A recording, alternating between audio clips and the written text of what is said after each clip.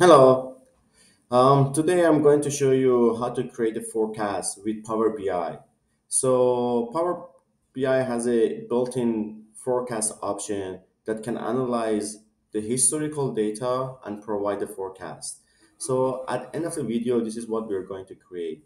This is the number of the units were delivered, and we can predict by Power BI what will the future weeks delivered units, and then we can see the values here and our own historical data. So how to create this? The first thing we need is to create a line chart, and then once we add the line chart here, we need the data date point. So it can be weeks, days, monthly, yearly. For this presentation, I'm going to use week. So will search for the weeks in my date field. I bring the week number. You need to make sure the date that you use here, it must be a number. It cannot be a text field. So we add the week, and then we need a quantity. It could be sales quantities, delivered quantities, anything with a value, with a quantity on it. So this one we can see. I'm gonna filter this report for only 2022.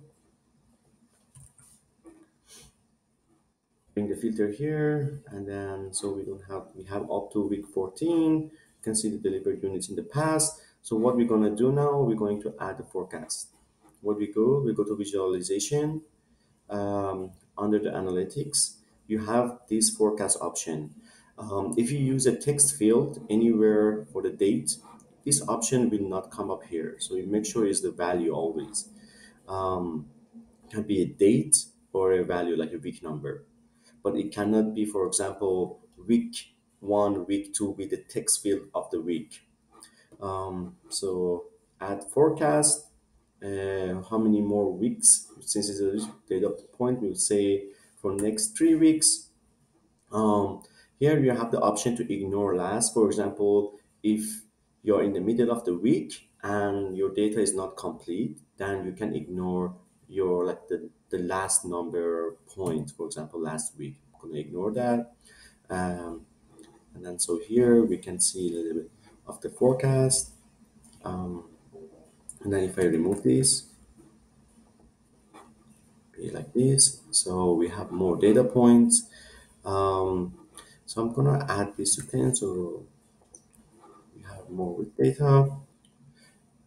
And the confidence interval is how much we are confident that we're going to hit the upper or lower limit. So at 99% is a very big gap between upper and lower limit. And if we reduce it to 75%, that we can see we are a little bit less confidence. So the upper and lower limit get shrinked.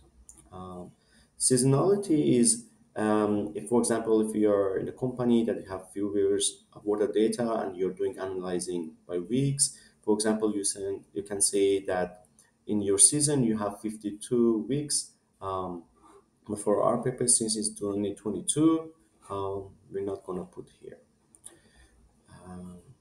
So here, and then to change the colors, we click on the formatting.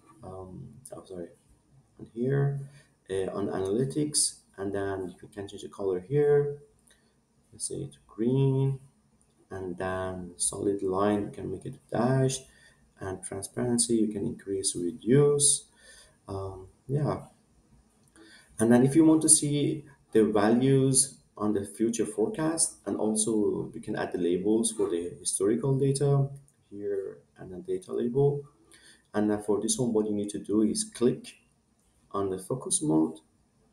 And from here, also you can click show as a table. So you have the values too.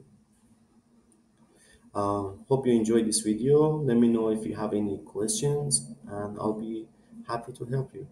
Thank you.